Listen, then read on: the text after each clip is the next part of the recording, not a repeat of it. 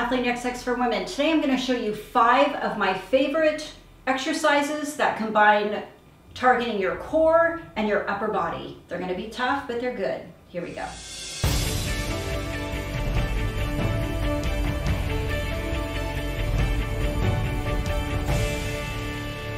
Hey you guys, so probably one of my favorite things to do when I think about working out, number 1, saving time.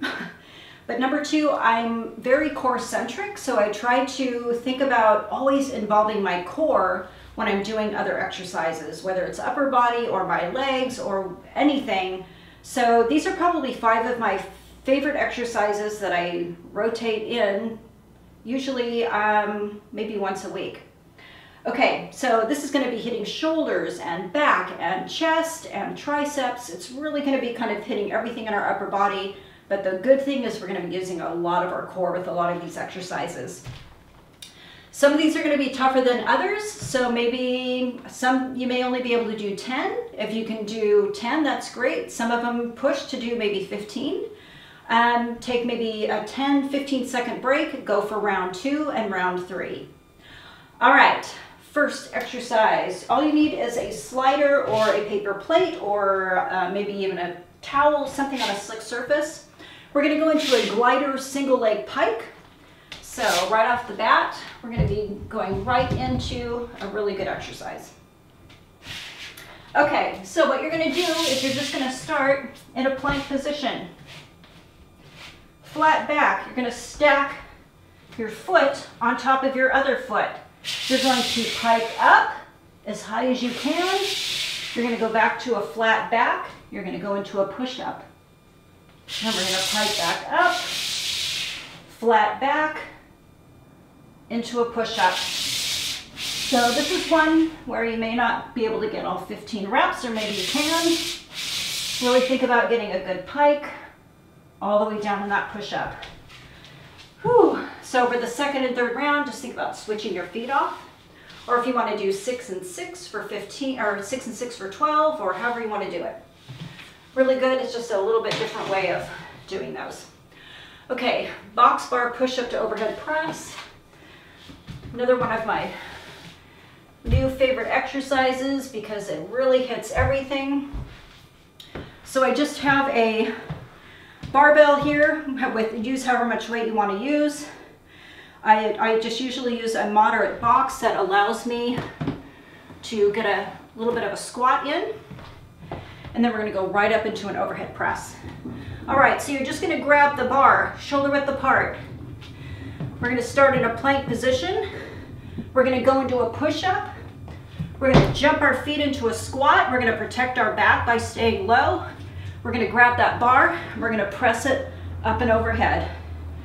Back down to start. Kick our feet out. Push-up, low squat, pressing the bar up, and back down.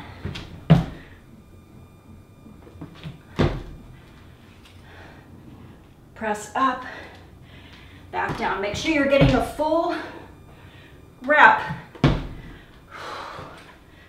by popping your head out the top.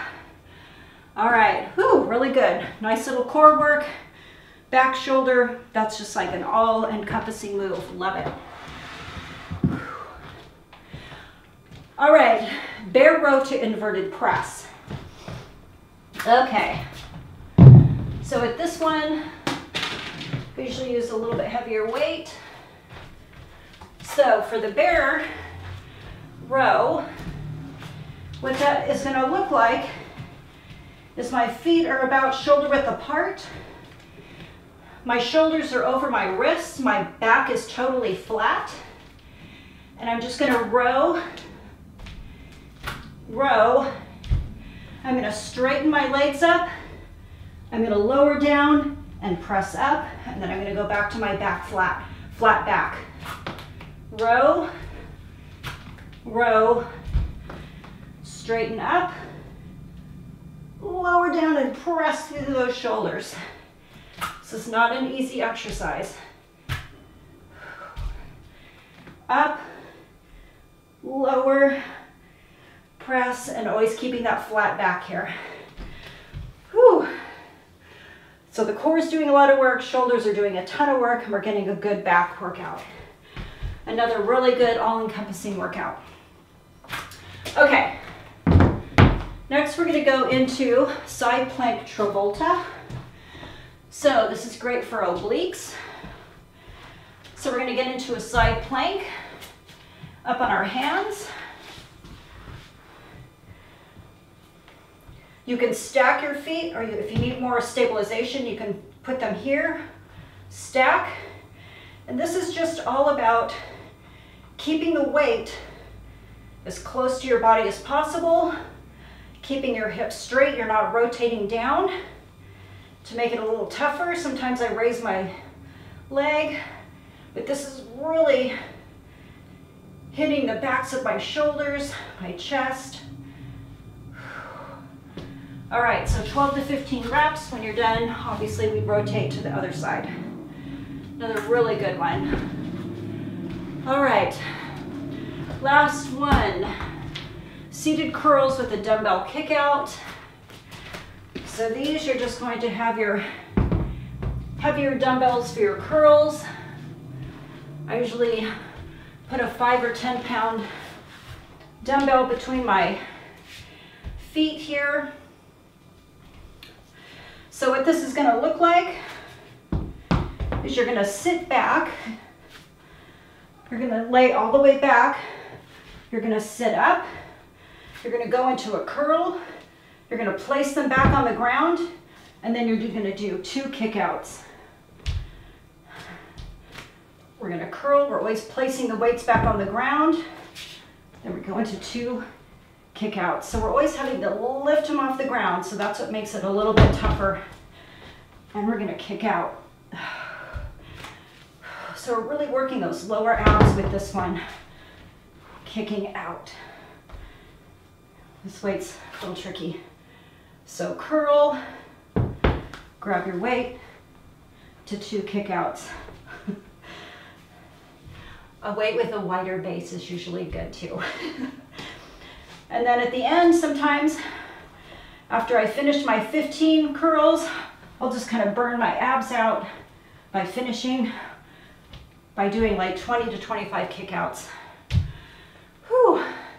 So we've really hit everything here, you guys. We've hit shoulders, back, biceps, triceps. We've kind of hit it all, along with really strengthening our core, which is really key to doing any kind of exercise in the gym.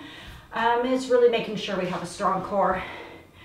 It's not just always here. Make sure you're getting the obliques and doing a lot of planking and stuff for your backside, because that's all encompassing.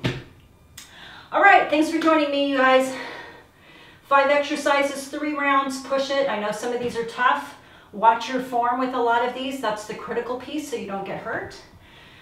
Make sure to follow us on Instagram, Facebook. They're always posting some really good stuff on there. Lots of great exercises and workouts.